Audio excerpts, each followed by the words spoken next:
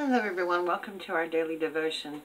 You know, it seems like I apologize for being late a lot lately, but today I wasn't even supposed to be here at all. You guys know about the situation that I've been in, and I wasn't sure if I was going to have internet or anything today. The company, had told me that there'd be no more extensions and whatever, but in a moment last night, I decided to call the after hours. And I told them, I said, look, here's the deal. I don't have the money to pay it right now, and I'm hoping to in a few days. And you know what? They extended it one more time. They gave me 48 hours. So I have until Friday to keep my internet and all that stuff on. And so, if you don't believe in miracles, I do, because I got one last night. Now you may say, well, that's not much of a miracle. You only have 48 hours left. But that's okay, because you don't know what God can do in 48 hours. God is amazing. He takes care of us, even when we feel like He's not doing enough. The thing is, you can't personally outdo God. You can do everything in your power to take care of yourself. And trust me, I have been trying my best to do that. You can do everything in your power to provide for yourself. But you know what? God does a whole lot better than you. And I know that for a fact. You know, if you need proof that you can't outdo God, look around the world that we live in.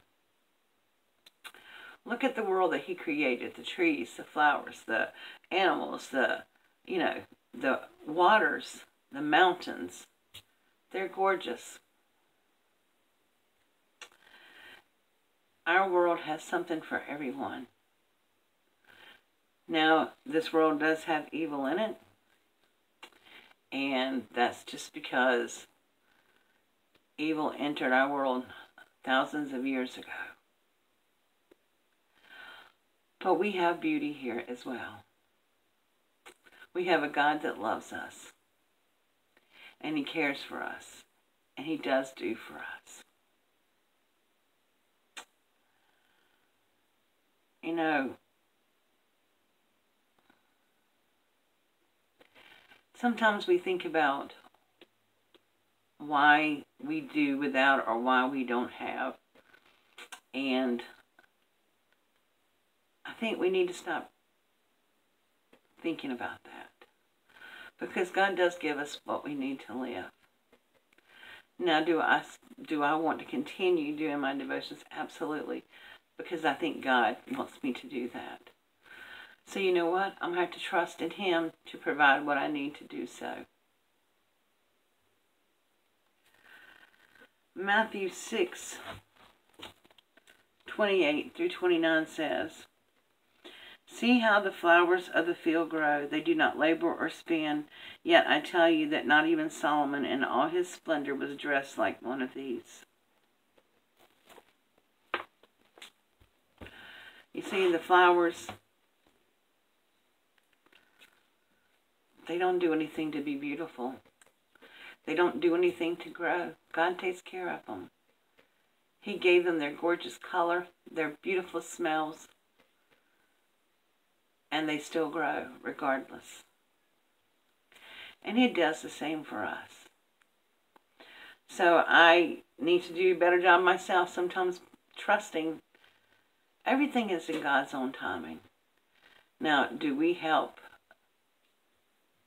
with God's agenda? Yes, we do. We help by listening and following His direction. But can we truly take care of ourselves? Can we truly outdo God? No, we can't. We will never be able to outdo God. We just don't have the power to do it. So, keep praying, folks. I truly enjoy bringing God's Word to you each and every day. And I really, truly believe that God wants me to do this. But in order to do this, He has to provide for me. And I have to be faithful and remember that He will. Might be in His own timing. Well, it will be in His own timing. But we just got to learn not to stress about things so much. Now, do I think God can work a miracle in 48 hours? Absolutely. God can work a miracle in 5 minutes if He wanted to. But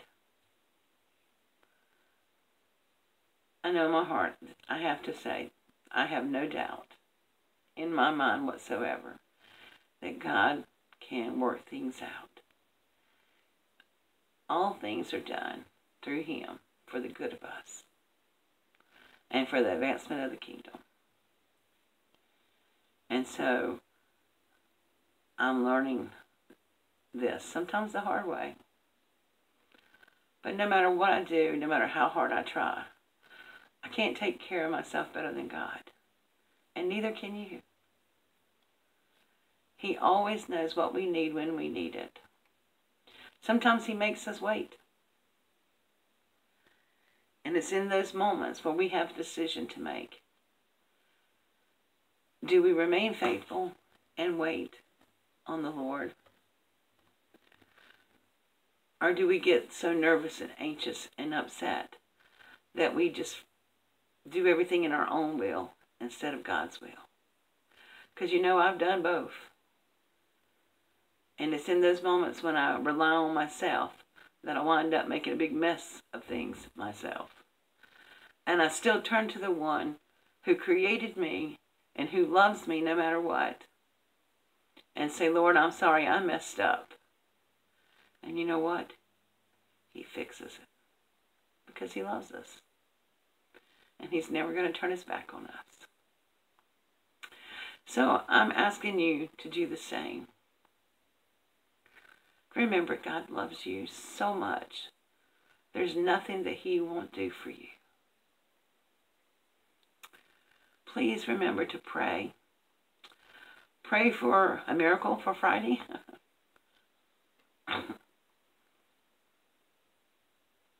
And pray for those on our prayer list who are sick and hurting, who need help. There is so much power in prayer. And remember, in weakness, His power is perfected. God bless you all. I hope to see you tomorrow morning for a daily devotion. Have a wonderful, blessed day.